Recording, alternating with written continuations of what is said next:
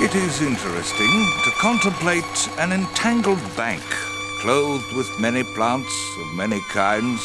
with birds singing on the bushes, with various insects flitting about, and with worms crawling through the damp earth, and to reflect that these elaborately constructed forms, so different from each other, and dependent on each other in so complex a manner,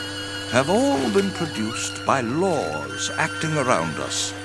These laws, taken in the largest sense, being growth with reproduction, inheritance, which is almost implied by reproduction,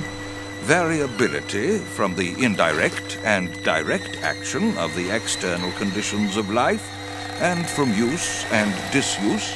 a ratio of increase so high as to lead to a struggle for life, and, as a consequence, to natural selection, entailing divergence of character and the extinction of less improved forms.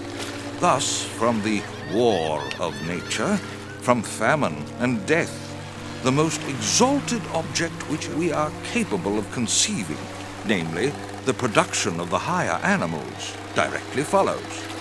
There is grandeur in this view of life with its several powers, having been originally breathed into a few forms, or into one. And that, whilst this planet has gone cycling on according to the fixed law of gravity, from so simple a beginning, endless forms, most beautiful and most wonderful, have been and are being evolved.